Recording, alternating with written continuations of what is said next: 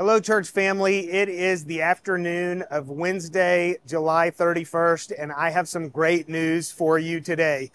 Barring any major surprises, we are going to be in our worship center on our campus for worship this Sunday morning. We're going to have one service. It's going to be at 11 o'clock. We're not going to have childcare yet.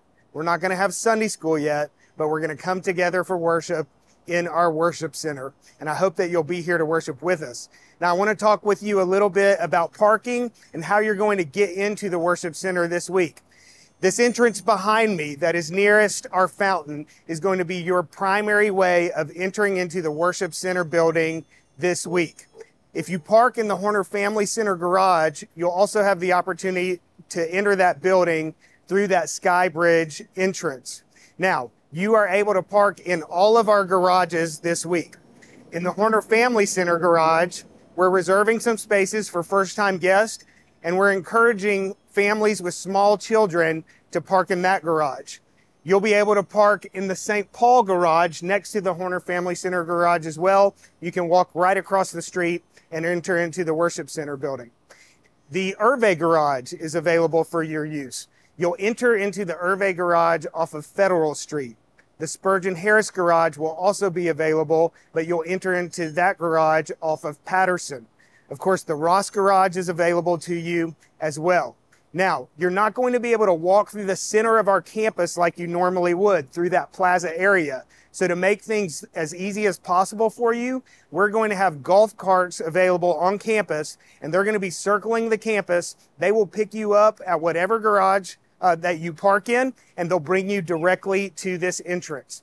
For those of you who have mobility issues, we will have our valet back operational this week here on St. Paul.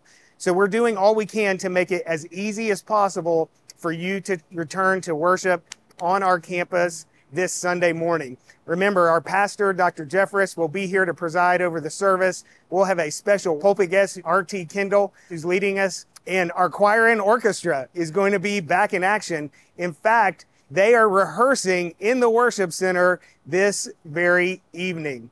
So things are coming along, and it's going to be great for us to get back together.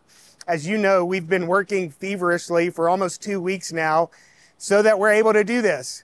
And you might be asking, what's the big deal? Why are we working so hard so that we can come back to worship there on our campus despite all the construction that's still going on? Well, I wanted to remind you why we're doing this. And you find the reason in Hebrews 10, verses 24 and 25.